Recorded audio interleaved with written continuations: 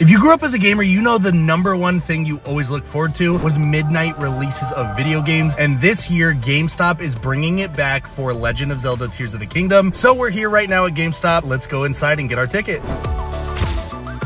Okay, so I just picked up my pre-order ticket for Tears of the Kingdom. They gave me these 2 raffle tickets, and I guess they're gonna be raffling off a bunch of prizes. On top of that, they said they're also going to be doing a Super Smash Brothers tournament outside of GameStop tonight, which is really awesome. I might just pull up to it. Okay, currently it is 9 o'clock at night, and I get back to GameStop. There's over 300 gamers in line right now to get the brand new Legend of Zelda game. I was super excited. I met a ton of new friends. They even had a gaming tournament for Super Smash Bros. Going on. Free pizza. It was a really awesome time. Of course, I did get my game, and because I had the pre-order, GameStop was actually giving out these wooden plaques, which was just a bonus. They raffled off a ton of prizes, and the manager of GameStop let me know that they're going to start doing a lot more midnight releases. So if you've never experienced one, I highly encourage you to go to the next one.